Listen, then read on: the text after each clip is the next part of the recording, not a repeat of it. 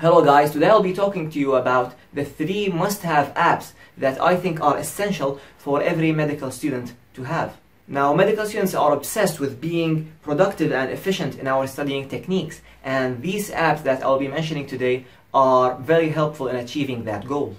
Also, of course, although this is my personal opinion, but many of my colleagues in my university share my same views on these apps that I'll be mentioning. So let's get started.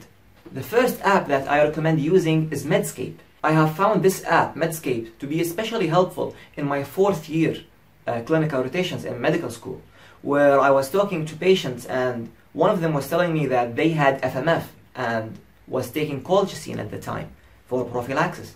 I didn't know what FMF was, nor did I know what was colchicine and what did it have to do with this disease.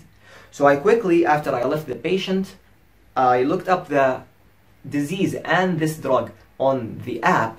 I just wrote the name in the search and I had all the information available. I read on that disease and I understood this medication and its side effects. So after that I was more educated and more knowledgeable in that disease after I left the patient in a very quick, accessible way. Of course, this app also offers you the option of downloading this information in order to be able to access it offline. Now, the second app that I want to talk about in this video is called Anki. It is an especially famous app amongst medical students for good reasons. Of course, I can't explain how it works in detail in this video, so I highly suggest you look it up. But in basic principle, it is an app where, let's say that this is a card. So it puts a question on one side, and on the flip side, of course, this is on your smartphone, but it's the same principle. So you put a question on one side, and then you are supposed to answer it mentally to keep revising the information. And then you click the button, and it shows you the answer. And if you do that you can really do it in every single part of medicine. Whether you are talking about pharmacology, microbiology, these are really memorization dependent disciplines. So this app is very helpful in such cases. So for example, if I want to remind myself ACE inhibitors, what are they? So I would create a card for this group of medications, and then on the next side it would show me their side effects, their mechanism, and what are they used for. So I would keep revising this information as time passes. This is also helpful to remind myself of diseases and diagnoses.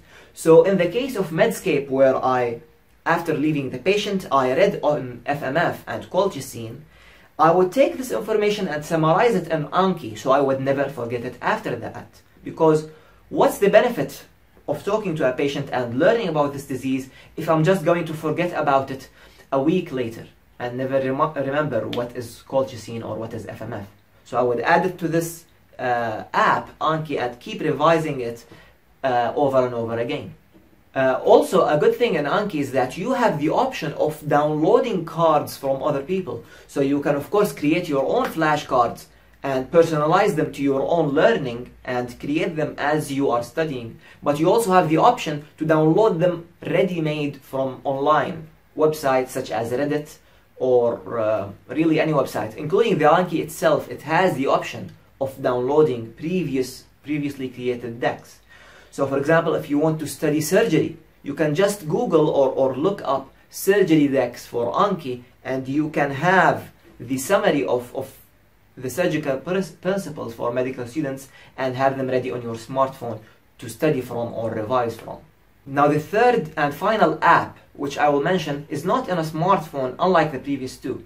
It's on my personalized computer, and I use it every single day. And I will show you how to use it right now.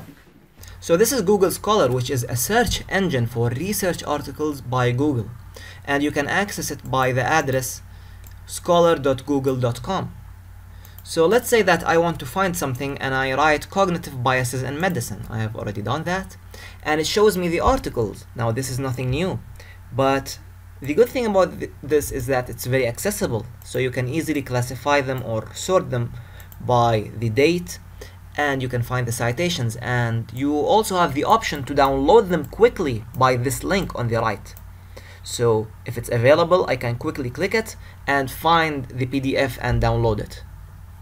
Now, a very helpful button as well is the related articles. So this one right here, if you click it, it will quickly give you the number of articles that are related to this one or have cited it, let's say, and you can read them as well. And this is what I've actually done in my previous videos when I talked about clinical biases and clinical decision making. These are the articles that I have cited if you are interested in them.